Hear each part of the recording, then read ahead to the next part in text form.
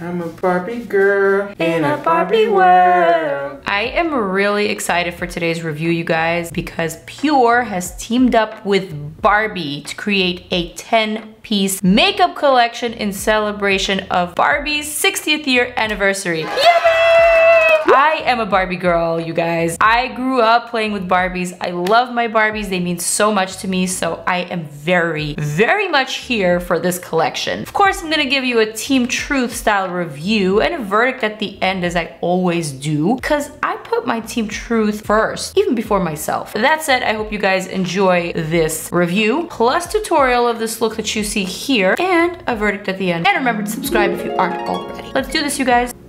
Look at that packaging. Wow. Inside we have a giant mirror and 12 beautiful eyeshadows, all themed in pink, Barbie style. I actually can totally see a Barbie look within these colors. I remember my very first Barbie had a very similar purple, pink, bluish sort of eyeshadow look that I unfortunately removed with nail polish, and I also removed her eye. I wish I had that Barbie still with me to show you what I did to her, poor thing. This is definitely very reminiscent of the Barbies of the 90s and of the 2000s. And I'm here for it, you guys. I'm here for it. This is very near and dear to my heart. So this is the Endless Possibilities palette, $34, signature 12-piece pressed pigments palette. Next we have a signature highlighter palette in the similar packaging, $25.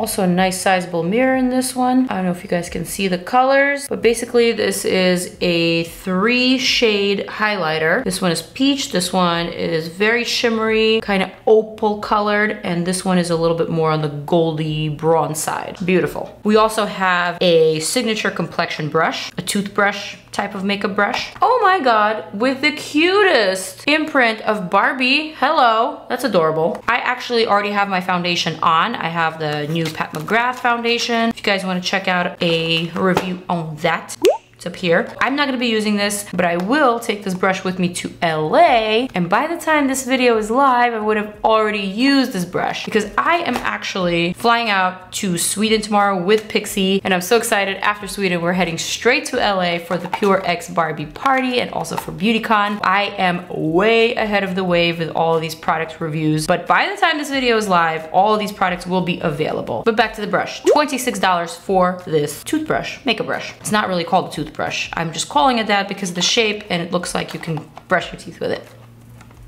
Moving right along. We also have a Gliterally pink brightening peel off mask that I have already tried, and I am popping up a picture right here for you guys.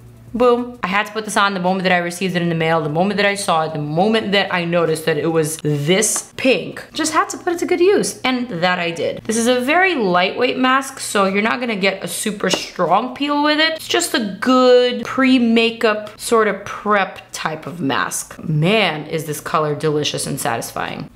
Also smells very fresh. Even though it says that it's fragrance free, there's definitely a very light but distinctive scent. To top off this collection, of course, we have lashes. These are in the style Barbie doll lash. I'll be putting them on in this video, but there is a picture of a model right here wearing the lashes, and honestly, she truly, truly looks like a doll. Those look as good on me as they do on her, then and last but not least, the fun category. Oh my god, you guys, these lippies are stunning. First of all, look at this brilliant glittery packaging. There's a button on the top. You press it, and boom. Do you see that glitter? And I don't know if you guys can catch this in the camera, but the actual lipstick looks like it's made out of velvet glitter or glittery velvet. I'm not sure exactly what it is, but it's not something that I want to actually use. It's just so beautiful. I want to display it right behind me. Okay, it's just so pretty. These are actually semi-matte lipsticks. Each one is $18.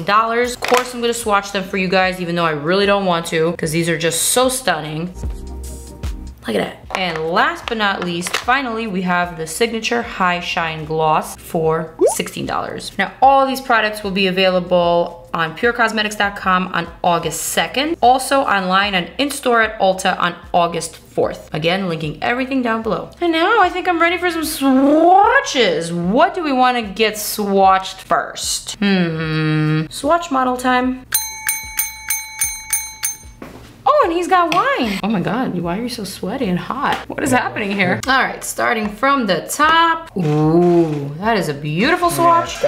And that is my beautiful Bowie. Hi, Bowie. We're filming, bunny. Back to the swatch. That is a beautiful swatch. Next we have, so it is very close to your skin tone, but I think we can still see it. That's nice. Ooh, this one feels different. Wowzers. That's really pretty. Okay. This palette doesn't include the names inside the packaging. Nice. Testing out this ballerina pink. Wow, so beautiful. Next we have another one of those interesting foils. Wow. Here we have a bright Barbie pink. Here comes that blue. Wow, really nice. Ooh, a glitter. That is a mighty smooth glitter. Another foil shade. Wow.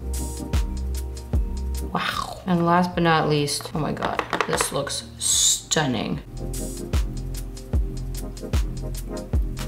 Wow. Okay. Do a little dance, make a little love. Ooh.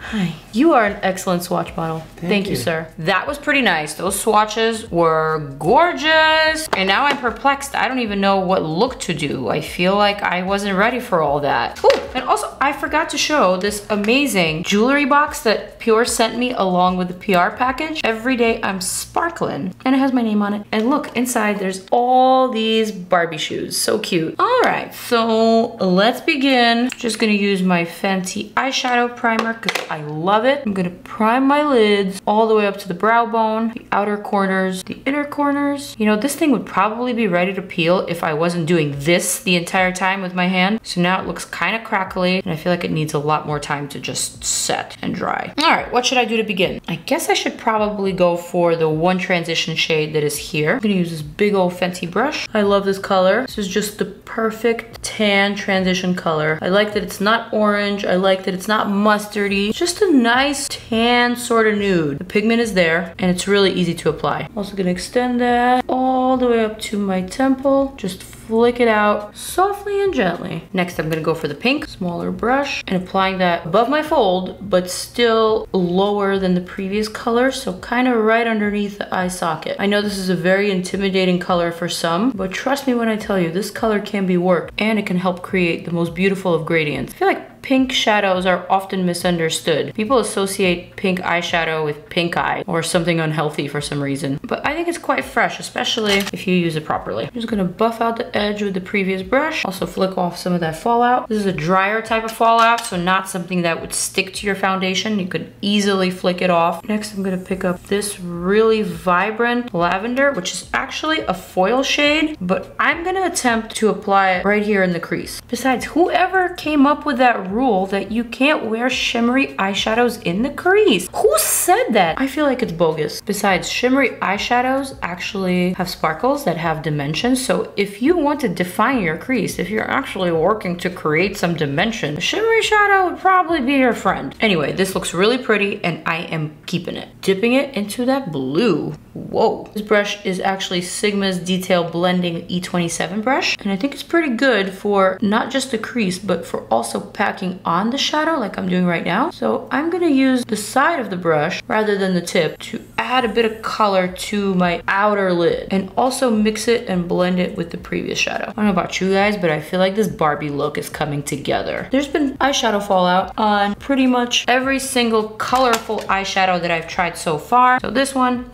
and this one. The blue one does seem to have a bit more fallout than the rest, and because it's shimmery, it is sticking to the skin just a bit. So not a complete drawback for me because it can be fixed, but keep that in mind in case you really want to go for something dramatic and you've already done your foundation. Might want to rethink that and do your foundation after. For the lid, I really want to go in with this shade. This one's just so iridescent and so pretty. Ooh, that is exactly what I needed in my life. Wondering where I can actually wipe the excess of this eyeshadow. Maybe here? Okay, time to peel off that mask. What am I looking for? I have no idea. Picking up this pinky shade, applying it to my inner corner. This is really nice. Next, picking up this iridescent shade here. Pinch more to the inner corners. And now I think I'm ready for the lower lash line. Go for the pink.